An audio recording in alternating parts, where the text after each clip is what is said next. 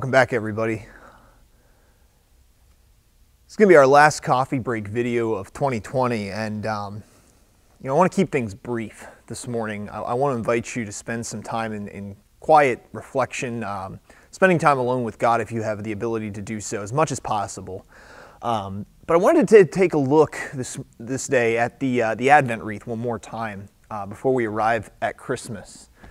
Each candle, as I've been mentioning, kind of represents a word. It captures the idea, the focus for that particular Sunday.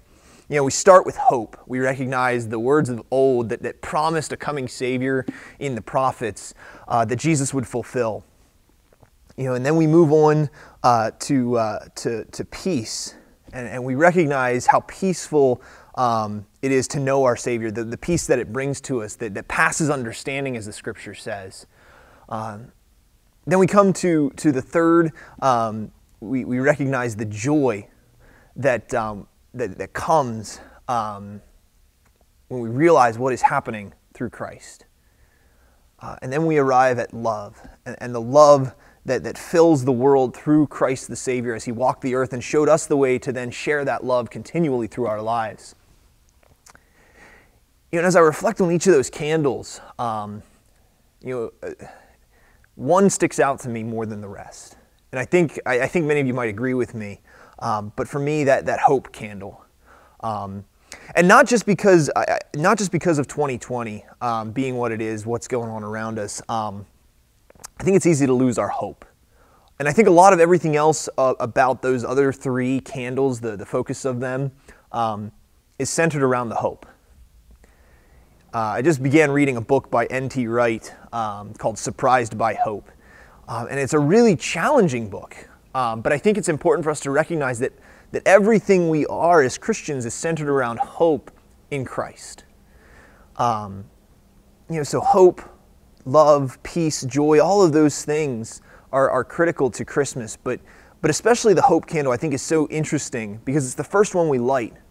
And so when we think about light coming into the world, it's just one candle, and that's it. We light more candles, there's more light, but with hope, we only have one candle, and so it's almost like, what hope is there when there's only one candle lit yet? If we're in the darkness, one candle is not as powerful as 3, 4, maybe even 10 if we have them. And yet that's the candle that starts us off. It's always the first candle of hope that reminds us, even in the midst of the darkness, there's still at least that little bit of light. It's a reminder that even the darkest night ultimately ends and the morning dawns. What I want to invite you to do these next couple of weeks here as we end this year is to reflect on each of those words. And maybe there's one that sticks out to you. Maybe there's one in particular that you feel like you need more than the rest. Maybe it's the same as me. Maybe you need a little more hope right now to be reminded of where all this comes from. Maybe you need a little more joy, a sense of passion in Christ's life entering yours. Maybe you're wrestling with something. Maybe you've got a lot on your shoulders, a lot on your heart that's just breaking you apart, and you need to know the peace that comes from knowing God more. Or maybe you need to know the love of God more because you just haven't been able to feel that and share that with others as adequately as you know you're called to in the Scriptures. Whatever that is, I want to pray that you spend some time alone with God.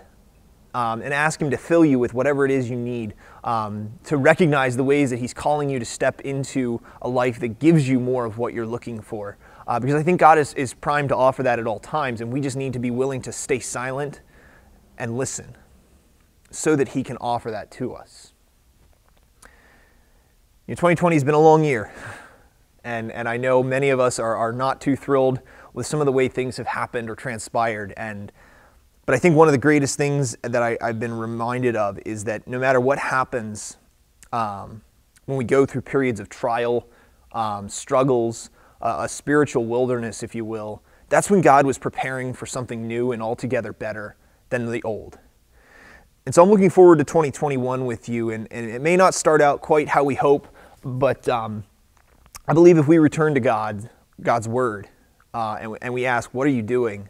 And what do we need to be prepared for? If we're willing to do something different, if we're willing to step into the newness, I believe God will show us a beautiful, very amazing new future.